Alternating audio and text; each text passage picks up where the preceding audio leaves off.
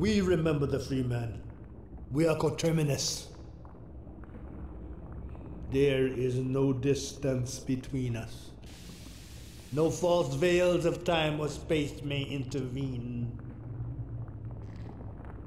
We see you still in Black Mesa. Clearly we see you in the Nayland's chamber. We bear witness to the bright eternity of the Nayland's demise.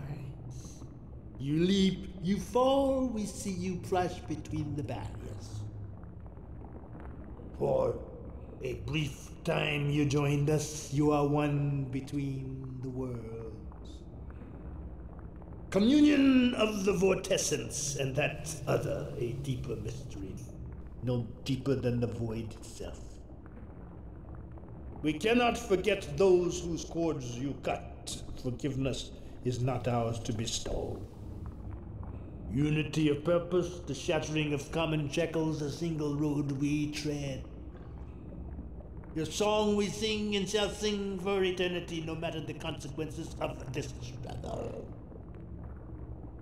You have brought us grief and jubilation beyond measure.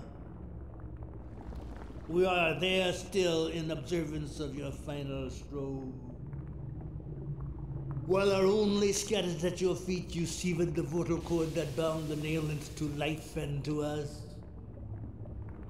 That sharp spur of hope has not dulled to this day. For once the lesser master lay defeated, we knew the greater must also fall in time. With you besides us, a talisman of victory, the day of freedom draws nigh. Your bright face obscures your darker mask. We call you Sib, although your mind and meaning are a mystery to us. Far distant eyes look out through yours. Something secret steers us both. We shall not name it. We have endured these chafing bonds for eons, yet a single moment of further servitude seems intolerable.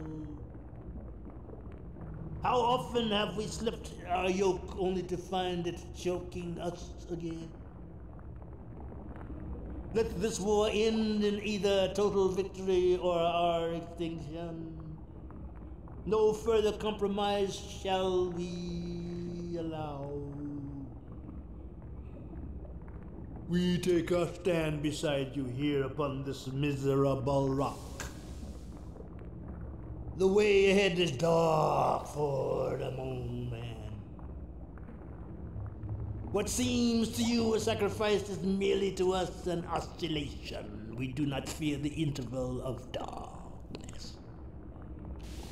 We are a tapestry woven of vortescence. It is the same for you if only you would see it. How many are there in you? Whose hopes and dreams do you encompass? Could you but see the eyes inside your own, the minds in your mind, you would see how much we share. We are you, free men, and you are us. We shall prevail. Where to now? And to what end? Our cause seems hopeless. Our life is worthless unless spent on freedom. Our finest poet describes it thus. We have lost all dear to us. We have survived worse across the ages.